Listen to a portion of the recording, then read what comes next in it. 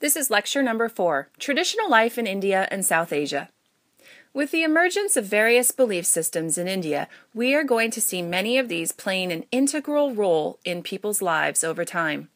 The oldest Indian belief system, Hinduism, continues to profoundly influence the Indian way of life today.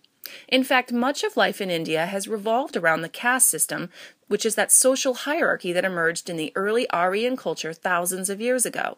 And although the caste system in India was officially outlawed in 1952, it continues to be practiced in villages across India. Essentially, this social system governs all aspects of people's lives, from social interactions, cuisine, and customs. The ancient Aryans divided people, we've already learned, into 4 major groups called Varna.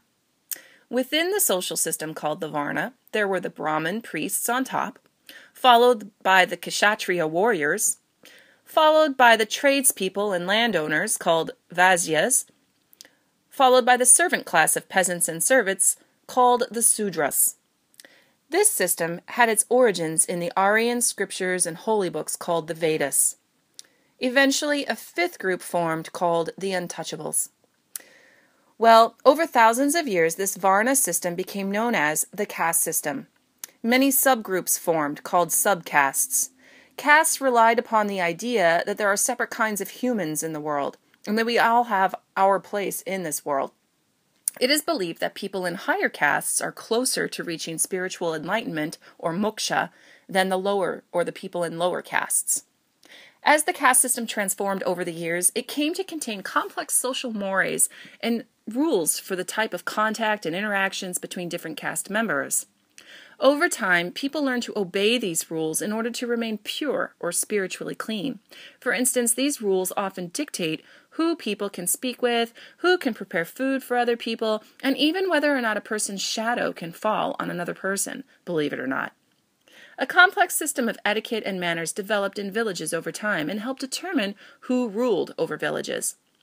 The caste system has provided Indians with social stability for generations and remains deeply embedded in law, custom, and religious tradition in many villages. Just like we've learned in our Africa unit, life in much of South Asia revolves around village life. In a traditional Indian village, there is a headman or village elder who works closely with groups of other elders to keep the village running smoothly. Each village in India has traditionally been a self-sufficient community, meeting the basic needs of its people. This is really similar to the self-sufficient manors in Western Europe that existed during the feudal era during the Middle Ages. All villages had their own farmers, woodworkers, metalworkers, herders, and priests. Village leaders were often responsible for distributing land and essentially creating a sharecropping system within the village. In much of India, cattle are used for farming and milk. Over time, cows have become sacred to Hindus because of the essential economic part that they played with villages to help produce food. In terms of family life within villages, people lived with their families, often in an extended family structure called joint families. These families included a husband or wife, their sons' wives, children, and any unmarried daughters. Very often, aunts, uncles, and cousins often lived close by. Most Indian villages are patriarchal in nature, meaning the father is in charge. The village system in India and the close-knit nature of most families will also lead to the practice of arranged marriages. Marriages were arranged to ensure economic stability and prosperity, as well as to ensure good relations between both families. Fathers will play an important role in arranging marriages for their daughters and providing a suitor and his family with something called a dowry.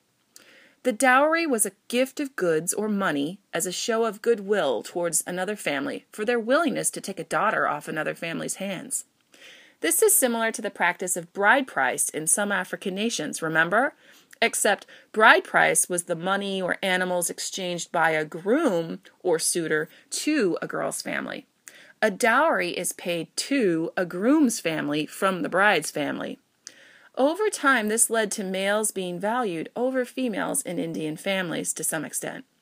A father with many daughters knew he would need to pay expensive dowries for them to be married. This led to, in especially many poorer families, girls never being able to marry because their families could not afford to pay for a dowry. The dowry system was officially outlawed in India in 1961 because it led to many instances of abuse or even bride death. Indian women who married would leave their own families to live with the families of their husband. Throughout Indian history, this has led to a society where women have enjoyed fewer rights and privileges than men. In Hinduism, women are expected to marry, wait on their husbands, and bear as many sons as possible. Traditionally, males were valued because it was believed that only men could engage in Hindu rituals, like the funeral practices and burying one's father. Much of this tradition is based on the idea of Shakti, or creative energy, that women are believed to possess. Because women are the only ones who have Shakti, it is believed that men must marry a woman to become complete with creative energy. This Shakti was also considered uncontrollable energy that had to be contained.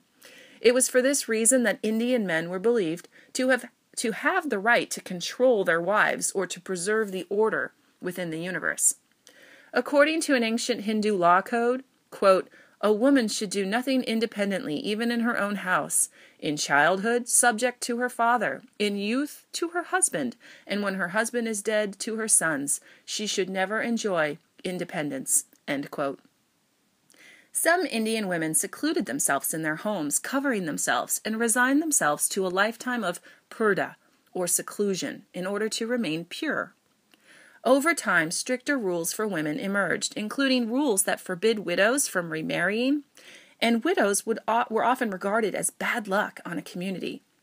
Many widows opted to do, or were sometimes expected, to kill themselves following their husband's death by throwing themselves on their husband's funeral pyre. It is Hindu custom to cremate bodies. Sati meant virtuous woman, and a woman who killed herself in this manner was believed to wipe away all of her sins as well as the sins of her husband.